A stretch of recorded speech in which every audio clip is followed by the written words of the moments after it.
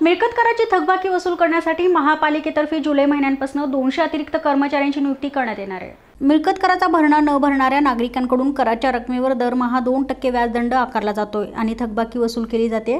त्यानंतरही अनेक नागरिक कर भरणा करत नाहीत। पालिकेतर्फे आर्थिक वर्षाच्या शेवटच्या 3 महिन्यात म्हणजेच जानेवारी ते मार्च या कालावधीत कर आकारणी आणि कर संकलन विभागाला अतिरिक्त कर्मचारी दिले जातात। मात्र त्यानंतरही मिळकत कराची थकबाकी वसूल करण्यात येत नाही। त्यामुळे अतिरिक्त कर्मचारी भरण्याचा महापालिकेने निर्णय घेतला आहे।